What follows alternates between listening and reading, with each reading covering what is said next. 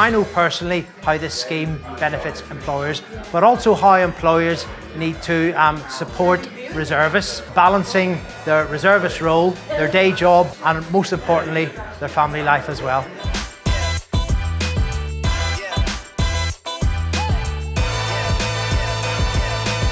Our aim tonight is to give some recognition to businesses who go above and beyond and out of their way to genuinely support and champion and enable the reserves, the cadets, the ex-forces and to some degree even military spouses.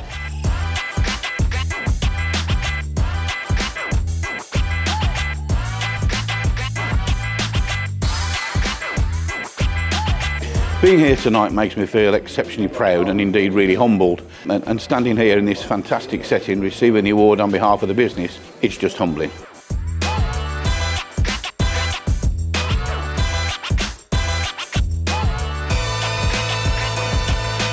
Black tie, cocktail dresses, you name it, it's here. Artillery pieces, we've got Corporal Derby, and all in all, there is a palpable buzz of excitement.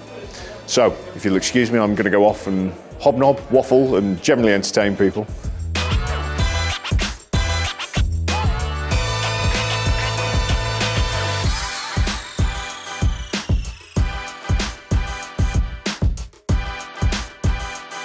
All right.